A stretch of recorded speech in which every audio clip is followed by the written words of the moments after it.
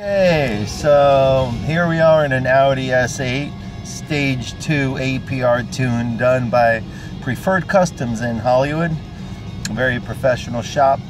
And let's give you a little taste of what this car can do. A short little run from a rolling start of 20 miles an hour. 1, 2, gas.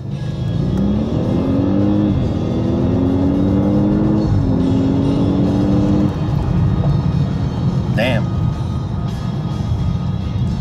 And obviously off the line, being an all-wheel drive, there's a huge advantage to this car. Probably not many cars can compete off the line unless they're all-wheel drive, which include the Porsche Turbo. And really, I can't think, maybe the Teslas to 80 miles an hour when they die out, but not many cars can really hang with this thing just because it's an all-wheel drive and all 700 plus horsepower. So it's quite an amazing car. And if you ever get a chance to let's do another quick run, even though there's a little traffic. Do a 0 to 60, go. Wow, holy fuck. Oh my god.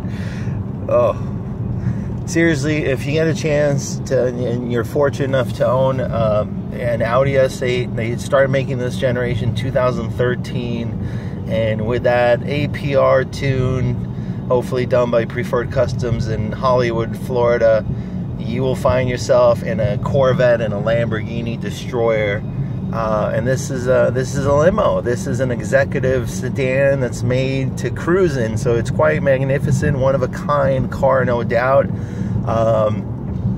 The Stage 2 really helped out significantly, not only with a really nice exhaust note, which is, by the way, excellent exhaust note. The fact Audi should pick up from APR and have their S8 sound like this, because on startup it's just right and it sounds great without being overly loud and aggressive. I couldn't have chosen a better exhaust system.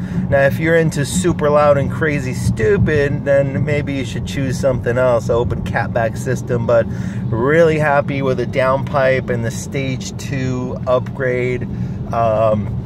All done for quite little money, really, if you think about all the horsepower and the benefits you get back. And so, highly recommended.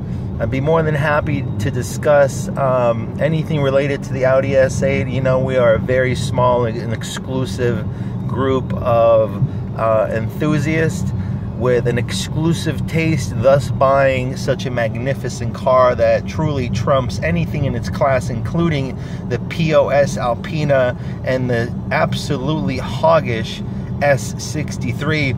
But at any rate, that's that.